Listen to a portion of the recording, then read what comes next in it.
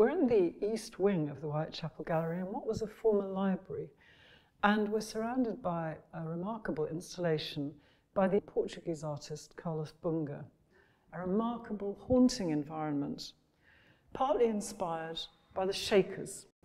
His medium is cardboard, and he's created a doppelganger space on a colossal, monumental scale out of cardboard, something very fragile but very resilient as well. And he's painted the surfaces of this additional skin, this building-like structure, with pale green paint, a colour which is reminiscent of the southern Mediterranean country that he comes from.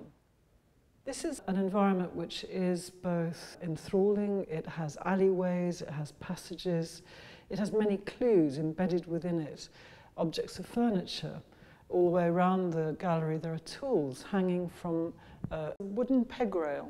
And together they are evoking the past, the memory of the library, the memory of the people who once studied here, the generations of immigrants from different parts of the world who named this space the University of the Ghetto.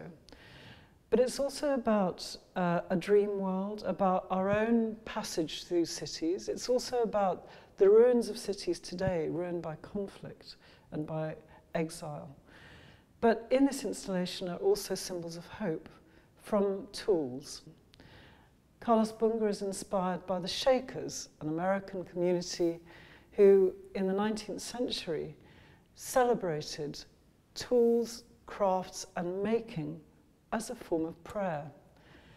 And it's the possibility of being active, of shaping your own destiny, that these tools that we're surrounded by give us a clue to. So this is a very poignant, very poetic space created by Carlos Bunga, both as a memory of the past and as a call to the future.